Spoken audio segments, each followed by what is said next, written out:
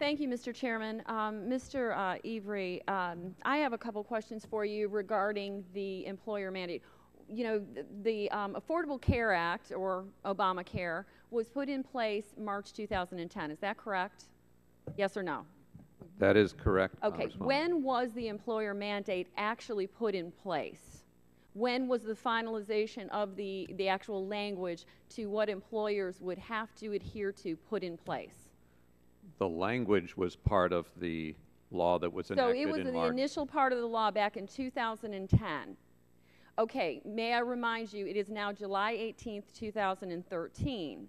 There have been businesses across this country and individuals, American families, who have been dreading this terrible piece of legislation going into place. This is the worst piece of legislation that has ever affected American families. Now, here we are, July 2nd, week of 4th of July, and we get this message put out that we are now going to delay the employer mandate. The employer mandate forcing businesses to have to give insurance and incur the cost. What was the tipping point at this point when we are so close to the implementation in 2014?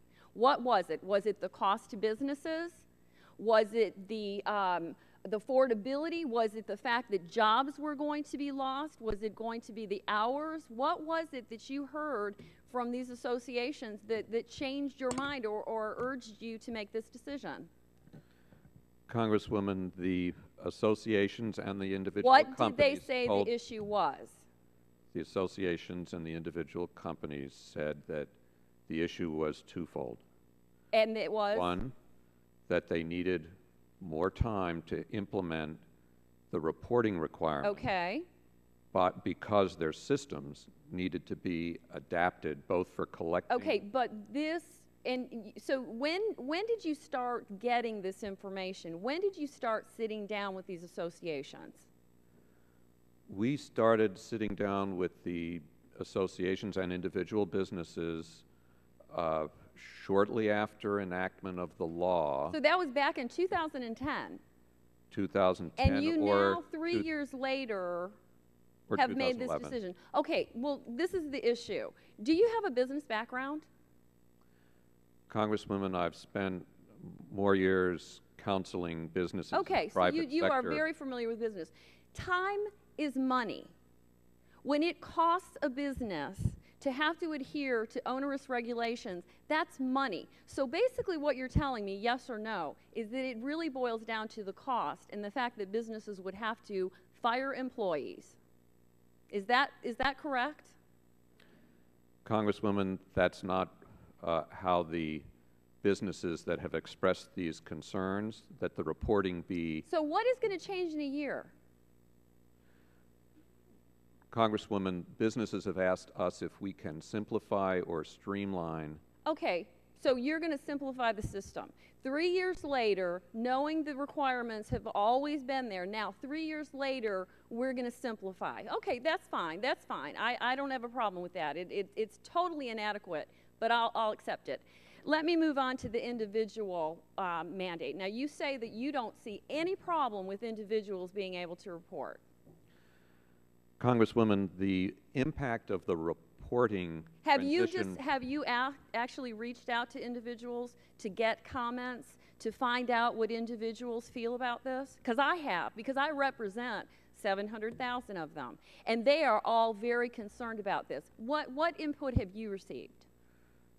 The administration has worked with many individuals. Okay, so what is your impact? So the individuals you're talking to are saying this is just perfect, it's wonderful, this is the best thing that's ever happened?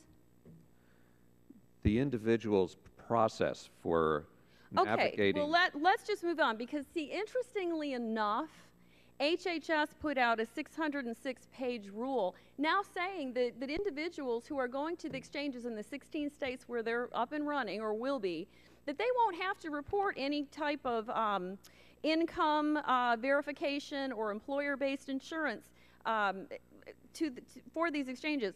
Now, why would that happen at the same time? I believe that's not correct, Congresswoman. What is your version then?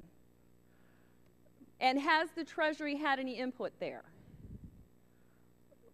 My understanding from Ms. I have 2 Tavenner, seconds. from Ms. Tavenner and from CMS, HHS, is that that verification change that they announced in that regulation Yes. was much more limited and in its application. 606 pages. However, there's an issue here because there's no time limit on that. We're not just giving someone a year to learn how to report. We're just removing it. Is that not am I not correct in that? We're just now saying that individuals do not have to report their asset verification. Is that not correct? That's not my understanding, Congresswoman. I'm not an expert on the HHS requirements, but that is different from the myths and facts statement that Ms. Tavenner or CMS posted. Well, my time has expired, but I find it amazingly coincidental. Thank you. Gentlelady's time has expired now.